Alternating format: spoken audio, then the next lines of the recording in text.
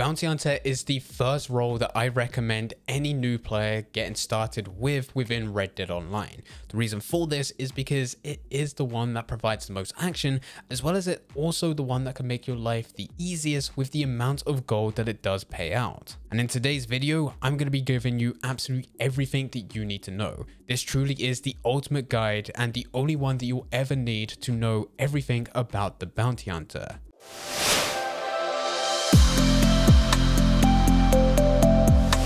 When people look at the roles within Red Dead Online, one that always comes to mind is the bounty hunter role. This role is probably the most popular within the game. One of the main reasons for this is it's the highest amount of combat involved with any of the content that Rockstar have pushed out. The majority of the bounty hunter missions involve riding over to locations, killing groups of enemies, capturing the bounty target dead or alive, and then taking that target back to the sheriff's office for a reward of cash, gold, and XP. Something interesting about the bounty hunter role is that it is the only role within the game that will reward you active gold for completing missions. Every role has its own daily challenges where gold can be earned by completing these challenges, the exact same with the bounty hunter, but a bounty hunter is the only one where you do complete missions and you will be rewarded with gold. You will not see that with any of the other content that we're going through in today's video. To start the bounty hunter, you'll need to head over to Rhodes where a cinematic will begin. It lasts for about 3 to 4 minutes where you'll talk to the legendary bounty hunter herself. At the end, you'll be offered a bounty hunter license which costs 15 gold bars. Later within the role, you will be able to unlock a prestigious bounty hunter license which costs an extra 15 gold on top. This is only once you've reached rank 20 within the bounty hunter. Once you get that, you're given the option to buy into the prestigious bounty hunter license, which will give you an additional 10 extra rank unlocks and a bit extra content, but for now we're just going to be talking about the standard license. Once you have the standard license, you'll be able to play through standard bounty hunter missions. Just head over to the bounty board and there you'll see bounties lined up in posters, and you'll also have access to legendary bounties. Sticking to the normal bounties within free roam from now, there are 3 different tiers to this, and this is signified with the dollar signs above on the poster. If there's a single dollar sign, that means it's tier 1, if there's 2, it's tier 2, and if there's 3, it's tier 3. No matter the tier, they can all be somewhat complicated. You can still get a 6-man bounty as a tier 1, just like you can get a single bounty as a tier 3. And there is some overlap between gameplay. The main difference though between tier 1, tier 2 and tier 3 is the payout at the end. Typically a tier 3 is going to be paying a lot more compared to a tier 1, but only if you take your time with the missions. Rockstar does this thing with all of their games where the longer it takes for you to complete a mission, the higher the reward you'll get at the end. So if you complete one of these tier 3s within mere minutes, you're probably just going to get a couple dollars. You may be lucky to get a couple gold nuggets, and then you're probably going to get 100, maybe 200 XP. Really not rewarding. But if you take 15 to 20 minutes to finish one of these missions, you're going to see that your gold nuggets reach up to around 32.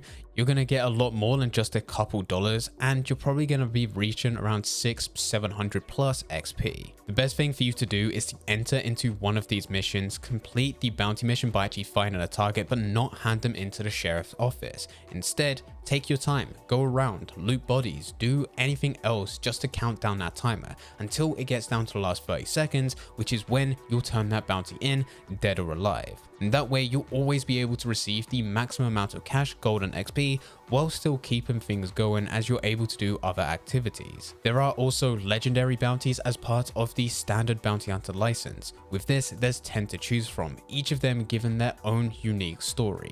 These missions begin with a cutscene, and the missions are more in depth, taking place all around the world of Red Dead. Each legendary bounty has 5 separate difficulties, and it increases after you complete the prior difficulty level. So at the beginning, it's going to be very simple, but as you keep on going through this and keep on completing it, it's going to get harder and harder each time. To get the maximum reward for legendary bounties, it's not just about waiting until the last 30 seconds because there is no timer, but there is a timer in the background. It's just not displayed on screen. If you wait 30 minutes in a mission, during this time you can do whatever it is you want. You can even call in your hunting wagons where you can hunt animals and store them in the back. but once the 30 minutes is up, the background timer will stop and the payout will be capped out. That doesn't mean the mission is over, you can still stay in here, it's just no longer worth staying within this solo lobby. Instead, if you go and complete this legendary bounty, the mission will be successful and you'll get the maximum payout at the end, as long as you didn't die. This doesn't just stop there though. Once you get this role to max rank 20 as a standard bounty hunter license, you'll be given the option to buy into the prestigious bounty hunter license. This will cost you an extra 15 gold bars, but you will be able to unlock more content. Now, value for money, it's not great. But if you're interested in the bounty hunter role, you'll get an additional 3 legendary bounties, and for every single bounty board within the game, there will be an infamous bounty which you can go through, which has multiple missions connected to it, but has more of a storyline. They're exactly the same as what you get with the normal bounties, this being tier 1, tier 2, and tier 3, and has fairly similar gameplay mechanics, but can be broken down and you'll need to keep on coming back till eventually you'll even have a cutscene, and in some cases it takes you to a solo lobby just so you can finish that final mission. With these infamous bounties, you will be able to find them at the end and you will need to go through the different posters that are available, but depending on the location will depend on the outcome. Each story is different based on location, and sometimes even though it will show a poster of 4 people, that doesn't mean that your first mission is going to be you finding all 4 people. You might have 1 bounty for the first mission, 1 bounty for the second mission, and then 2 bounties for the third mission. It's all different based on location and they've all got their own unique stories. And just like what we saw with tier 1, tier 2, and tier 3, as it gradually increased with the payouts for money, gold, and XP, it's also the exact same with the infamous bounties. They tend to have a slightly higher payout compared to what you're able to go through with tier 1, tier 2, and tier 3. Whereas the 3 new legendary bounties, it's just a new storyline in which you can go through, each with their cutscenes, each based in a unique location, but they've got the exact same reward and payout system compared to the previous legendary bounties that were already there. In terms of the absolute best way to earn money, gold, and XP through the bounty hunter role, there's no cooldowns with any of these tier 3s, so you can just go bounty board to bounty board around the map, selecting these and completing them. That's not to say that legendary bounties have a bad payout, they don't, and I really do suggest playing through them because they are actually fun. They also do have a great payout, which is slightly better than what you get with tier 3s, but the problem is that you need to spend 30 minutes in a solo lobby, and even though you can call in a hunting wagon and hunt animals and throw them in the back, as well as you can also find some collectibles. Not all of them, but some of them. This can keep you occupied, but that's about it. That's all you really can do. Not to mention that with legendary bounties, there is a cooldown. Once you complete one, you'll need to wait until another legendary bounty is available again because there is a cooldown. There's a timer ticking down. So you're better off going into tier 3s without having to go through into a solo lobby, stay in a public lobby, and continue to play and keep on going through this. You'll be able to make a lot more money. If you want to match this up by completing 1 legendary bounty, maximizing the most amount of money, gold, and XP from that, and then going into tier 3s until that timer ticks down, then this is certainly a strategy. As you progress through all 30 levels of the bounty hunter role by having both the standard and prestigious license, there will be a couple items that you should be looking into unlocking. These are definitely worth purchasing. Naturally, as you progress through this role, there will be free skills that you can get access to, which are pretty essential. The second that you reach the rank to unlock them, you don't need to do anything, they're automatically added to your character.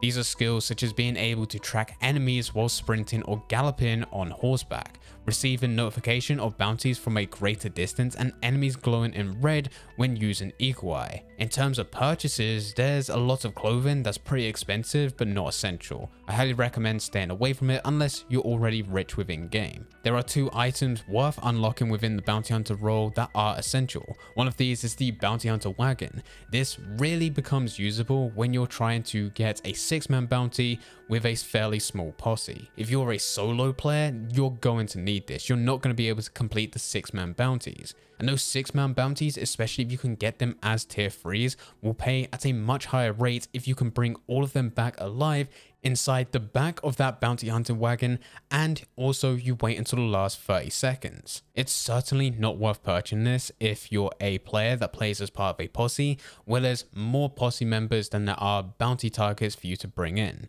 or if you're a solo player that is only trying to get 1 or 2 bounties at a time, because you can easily control that as a solo player. The other Ascension purchase is the bolas. They are there within different variants and you don't need to go and buy into them because they're at a much higher rate, but if you just get the standard one, they're pretty nice to use. They will allow you to temporarily disarm your enemies from a distance, whilst you have the time to take out any remaining enemies and then run over to hogtie your main target. The third purchase that I recommend, but it isn't classed as an essential buy-in. You don't need this for the role, nor do you need this for any role, but I do recommend looking into buying the role horse. The Breton is up there with one of the best horses within the game. It's not going to be great from the very moment you buy into it, but once you get it to level 4 bonding, and you also look to get the Nacogdoches saddle with hooded stirrups, you're looking at something that's going to be solid all round. And I've always recommended, if you're looking for the best horses within game, there's not just one. But really, if you go for any of the 5 role horses that are there, which are the level 20s, don't go for anything less than level 20, only go for those at the highest possible rank. You will always have one of the best horses within the game, but it isn't essential for the role itself. It's just nice to have within Red Dead, so I always recommend going for that. With it, it's going to set you back $950, plus on top of that, you'll then need to buy into the Nacogdoches saddle and the hooded stirrups, as already said, which can really bring this up to around $1,300, $1,400. So only buy into it once you have the money. But I think if you're going to be a long-time player, this is definitely worth buying into. Now, with all of this is everything that you need to know about the bounty hunter role. This is the only guide that you're ever going to need. We've covered absolutely everything from initially starting, how much it's going to cost to buy into, the upgrades from the standard bounty hunter license to the prestigious bounty hunter license, all the rank unlocks that are worth going through, and also all the content and how you can maximize the most amount of money, gold, and XP. This is unlikely to change. Rockstar are unlikely to push any new content to Red Dead, especially to a scale where it is any major DLC. Their focus is GTA Online as well as GTA 6. So this will probably not change, making this the only guide that you'll ever need. But if there are any questions that you have, then please feel free to leave them in the comment section down below. But anyway guys, I hope you guys did enjoy it. If you did enjoy, don't forget to leave a like and subscribe. But for now, I'm going. So see ya.